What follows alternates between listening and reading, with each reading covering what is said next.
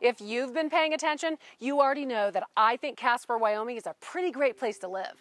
We've covered many of the pros and cons of living here, watching this video here, so we know that it's not all roses and sunshine. It's more like wide open spaces and a little wind. But all in all, Casper is a pretty wonderful place to live, work, and play. Sometimes great places to live come with a hefty price tag. So we have to ask, is Casper, Wyoming one of those places? Hi, I'm Alisha Collins with RE/MAX the Group and the Alisha Collins Real Estate Team. Stick around while I answer that question for you. The short answer is no. Casper does not have a hefty price tag, especially when compared to cities with similar features, such as mountains right out your back door, 3 reservoirs within an hour's drive. But let's look a little deeper and compare. Let's see how Casper, Wyoming itself stacks up to the national average. After reading several, and I do mean several, different lists and charts about cost of living in Casper, Wyoming, I've discovered that while there are many different surveys and data sources, they don't always agree on all of the information. One of the things they do agree on is that Wyoming, and specifically Casper, has a lower cost of living than the United States average. Most sources use 100 as the United States average. Anything below that means your cost of living is lower than the national average. Anything above that means your cost of living is higher than the national average. Casper's cost of living index, according to citydata.com, is 81.4. Wow, that is more than 18% lower than the national average. Casper's cost of living index, according to World Population Review, is 89.3, also much lower than the national average. According to bestplaces.net, Casper ranks 95.5, still lower than the national average.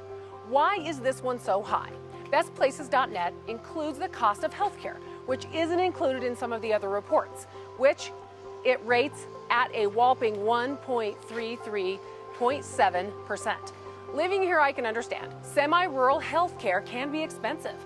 A lack of competition creates a scenario in which prices can be higher for both healthcare services and insurance. The consensus among all these sites, though, is that the cost of living here in Casper is overall much better than the national average.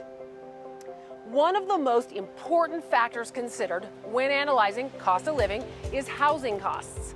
Again, each chart has its own numbers, and the only thing that they agree on is that the housing cost is lower here than Wyoming's average, and that it is lower than the national average as well.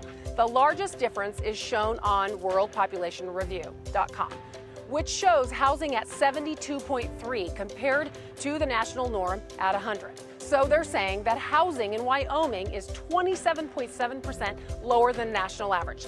According to Zillow.com, housing prices here are about 15% lower than the national average. Bestplaces.net lists housing here at 13% lower than the national average and 12% lower than the rest of Wyoming. I know that Zillow is simply a number looking at the overall home value, but it's important to note they don't take into consideration our low property tax rates. Our state ranks 6th lowest for property tax rates in the whole country. Financial guru Dave Ramsey reports that in 2017, the average homeowner paid $3,399 in property taxes, at an average of property tax rate of 1.17%. Casper's rate is 0.63%, or about half that of the national average. Let's see. Lower average home cost, lower property tax, not to mention there is no state income tax. I'd say the cost of living in Casper is looking pretty good right about now. We've compared Casper and also Wyoming to the national average. Now let's look at a couple of specific cities for comparison. Comparing Casper to Cheyenne is a pretty good place to start. These are the 2 largest cities in Wyoming, according to bestplaces.net.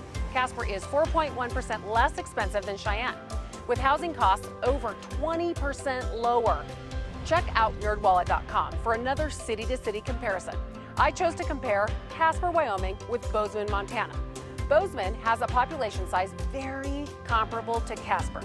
Census.gov 2019 estimates show that the population in Casper is 57,931, and Bozeman is at 49,831. Bozeman is also a mountainous region in Montana, a state similar to Wyoming with low overall population and plenty of outdoor activities to enjoy. According to NerdWallet, The cost of living in Bozeman, Montana is 6% higher than the cost of living in Casper. They reported a lower cost of housing by 24%, but that was offset by an increase in healthcare costs, resulting in 6% difference. A lot of information provided points to housing costs being the driving force behind the lower cost of living here in Casper. If you have any questions about housing in Casper, I happen to know an expert or two that can help you out. To summarize, when compared to the national average, Casper has the lower cost of living. Compared to similar cities, Casper has the lower cost of living. I'm sure that we can find a city that has a lower cost of living, but can we find one as amazing as Casper is with the lower cost of living? I doubt we can, but if you do, let me know. Remember, we want you to love where you live. See you soon.